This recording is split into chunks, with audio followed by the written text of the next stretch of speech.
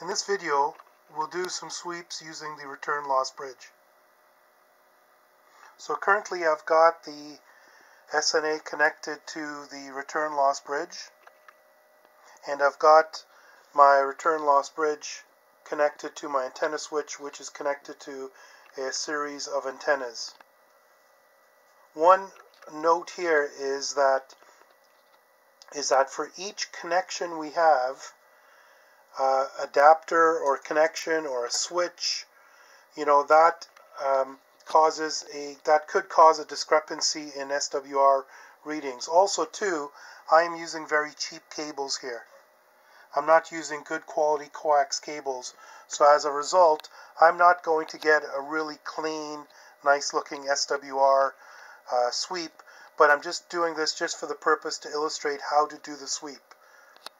So I encourage you to use good quality cables and connectors when you're doing these sweeps. So right now the return loss bridge is connected to my vertical antenna, and I'm going to do some 20 meter sweeps.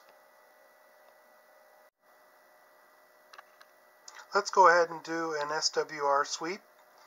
So to do this, we'll select kilohertz sweep, and here's the values we've been using before. So let's keep the values the same because I'm sweeping a 20 meter antenna, and we're going to go over to sweep type, and we're going to set that to SWR, and we're going to execute the sweep.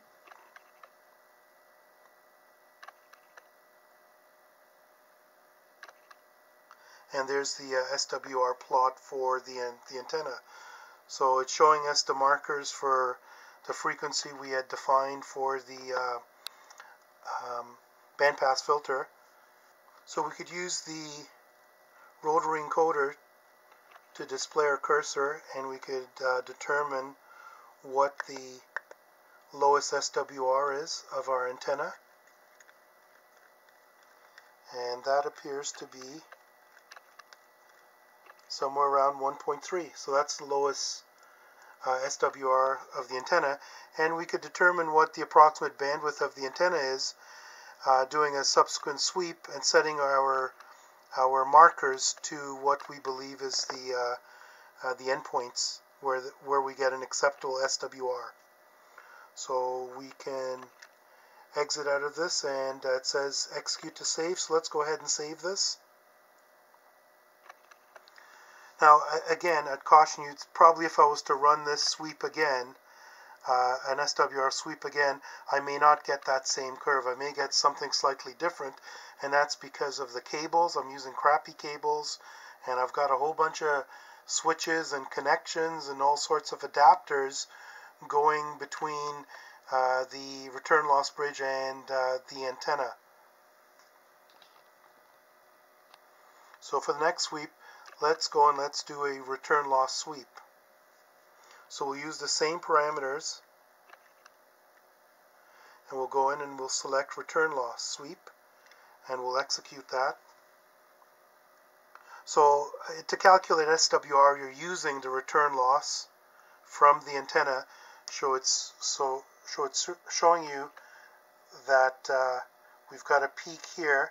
Now I don't know what this means, but I'm sure someone else can comment on what this means, but it's showing us what the return loss is, and we've got the lowest return loss here at, I guess that's the resonant point of the antenna. I guess that's when the most amount of energy is accepted by the antenna or propagated by the antenna, and least amount of energy there at that point is being reflected back. So let's go ahead and exit out of this and save that plot.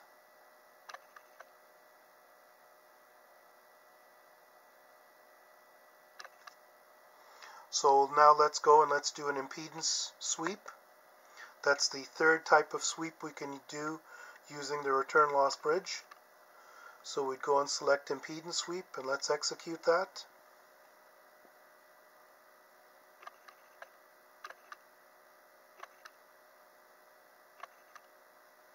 So it generates it, and we see we get a dip in impedance right at the resonant point of the antenna.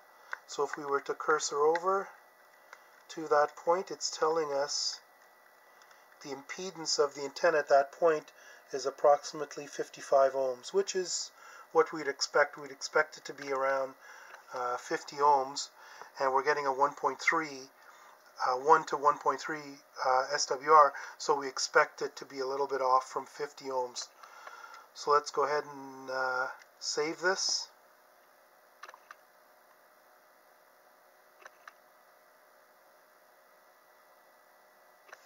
So now if we go over to files, we've got several files saved, and you'll see the different file types. You will see a F for filter, B for bandwidth, S for SWR, R for return loss, and X for impedance. So those are the different types there. I don't know if I can get the camera to focus in on what those values are. There. So there you can see F for filter, B for bandwidth, S for SWR, R for return loss, and X for impedance. So we could select any of those and press execute, and it would display. That's saved, so that's the return loss sweep, and let's exit from that.